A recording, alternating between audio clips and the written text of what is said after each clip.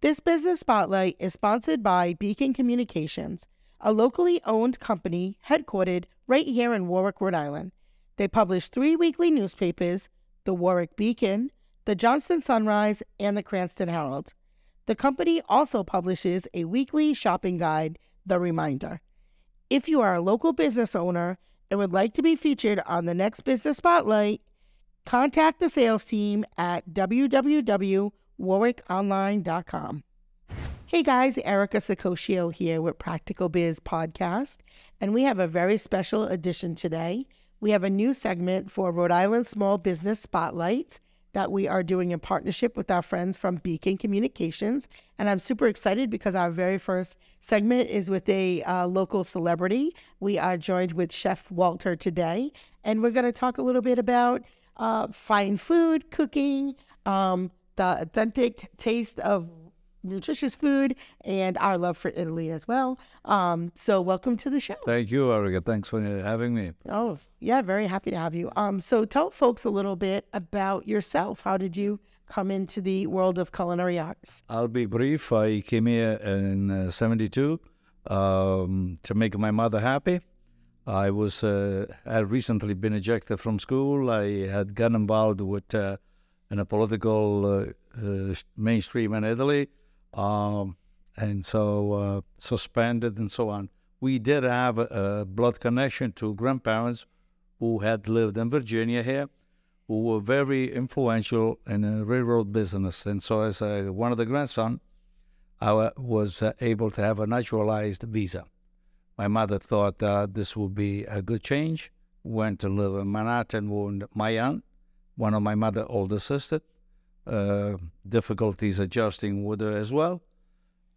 I had a family who owned restaurants in Rhode Island, specifically in Block Island, and I went to work for them. Stopped peeling shrimp, squid, and went back to college, Rhode Island College, for a major in history. Always wanted to get out of it, the restaurant business, but I ended up doing it for real, professionally at one point. Yeah, career. Definitely for real now. So you have a cooking school.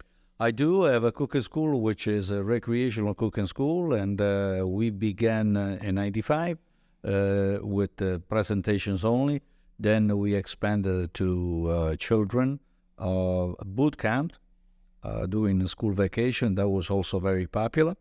And then the recreational aspect, which is we promote the idea that good food, especially Mediterranean food, is about choosing the ingredients wisely, work them minimally, and extract flavors, which takes a little bit of science. Yeah.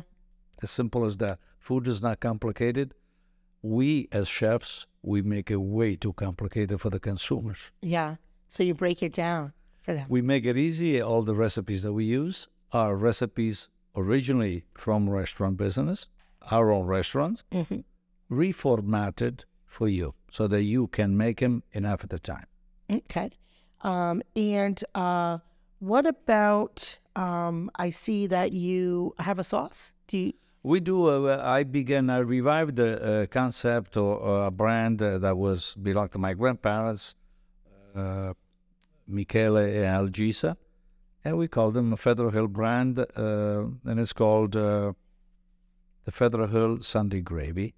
And we are in many, many supermarkets. I cannot tell you exactly how many, but we do very well with that. Low in sodium. I'm very happy because I was able to find a manufacturing company whose chef is a very good friend of mine, and he delivers, Erica, an excellent product with low in sodium, and it's very important today's age, you know. Yeah. So you educate consumers. You do demos. So on your website, it says you're your own brand ambassador. So tell me a little bit about I that. do. It started years ago. I have a marketing group called Simval, which is the initial three letters of my grandchildren, Simona and Valentina. And what we do, we present trade shows all over the world. So I am an MC. I present chefs while they are presenting their own product, mostly in the Middle East. So I spend a lot of time in Dubai, Abu Dhabi, Riyadh, and Jeddah. Wow. So I just did a show last month, 4 weeks ago. I was there. Gulf Food is the biggest food event with almost 800,000 people in 5 days. So Wow, it's incredible. yeah, and years have been on television. I was on TV since 1987. So cameras were always friendly to me. I Yeah. never a problem adjusting. So essentially, I created this other little side business in my retiring age. That's all. That's awesome. Well, I mean, our show is all about the entrepreneurial journey, and even when you retire, most of us give back. We're still connected in some way because we love what we do. Yeah. Keep on going if you can. Yeah, keep Help on. Yeah.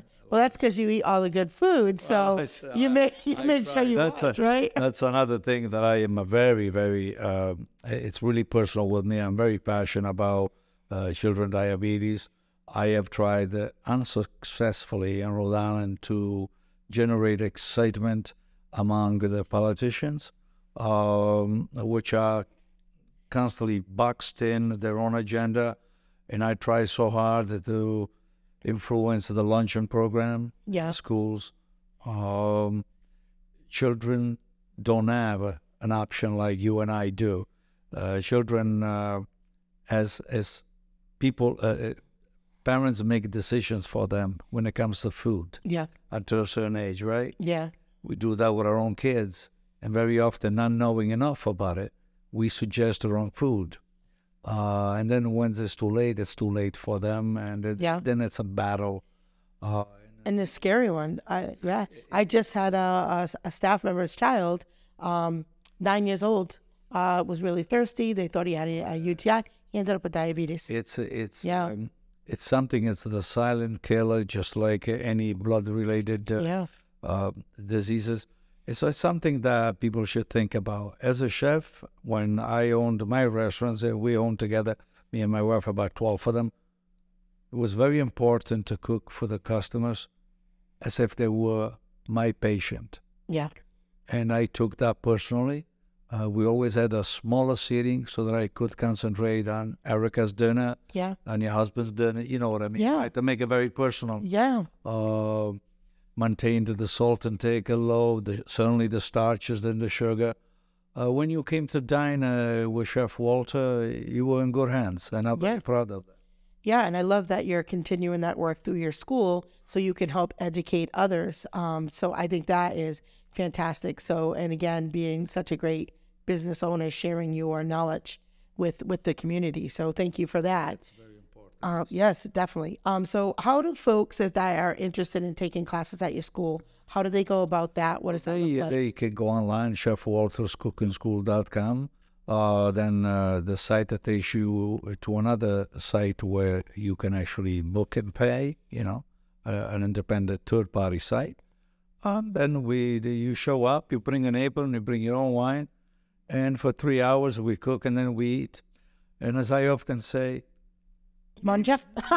maybe not everybody learns everything, but we certainly eat very well. Yeah. Because they work with our recipes at first. The recipes are sent to them the day after.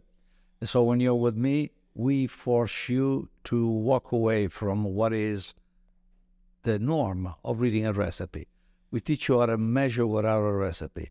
We teach you how to smell food and look at the food structure as it changes while it's cooking. And then when you cook at home, you are replicating the recipe, all those notions come back to you. And the recipe becomes simply a guide, Yeah. which you can just simply put aside. Yeah. So I do see that in my own home. So my husband is a fantastic cook. Excellent. And he is a very much a pitch of this, a taste of that. And Right. he is so good at that. I am not, unfortunately. But he is good. He's good at it. But I definitely think going to one of your classes sounds very fun. Lovely to have you. Yeah, it sounds like fun. And I think for those of you listening out there, especially that now people are able to get back in person, it's a wonderful way to get out, something different for a date night, or you're thinking about changing your eating style, your eating habits. You want it to be a little more healthy, and you need to be able to prepare it yourself. Yes, It makes sense, yeah. We offer, as I said, diabetes program. We offer celiac program. I am about professionally, should I say, awarded to be a diabetes instructor and celiac instructor by the government of Italy, where in Italy, unlike any other nations in the world, both conditions are governed by the government, and the food is less expensive because it becomes a medicine. You follow me what I'm saying? Yes, I do. Whereas here, to buy celiac product, gluten-free, it's more expensive. In Italy, it's the reverse, because they think of helping us or helping the people. Yeah, you are a fantastic, fantastic. No, you definitely are fantastic. So tell the listeners out there, maybe what other things that they should know about you. Yep. There is one thing that I like to stress here is that years ago we began a tourism business, and so we take people to Italy every 3 months. We do tours to every region of the country. And now we're doing also tours for Spain, Portugal, and Middle East. But our tours are designed by me. What I mean by that I do every pre-tour. The traveling business is such that you can go on a tour and join a tour from a magazine or whatever else. The tour is designed for you. Ours are sustainable chef-led tours, means every restaurants you dine, every lunches have been decided by me. I, as a chef, accompany the tour. We take you to places where the tourists don't go.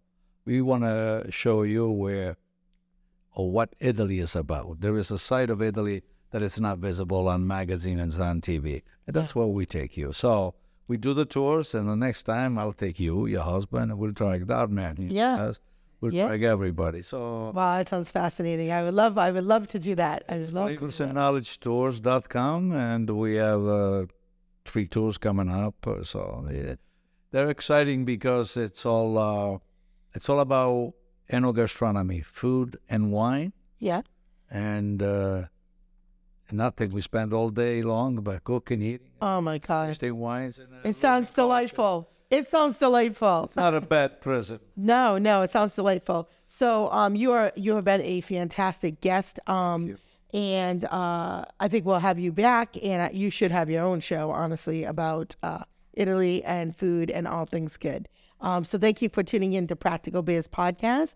Thank you so much for being our very first Beacon Communication Spotlight.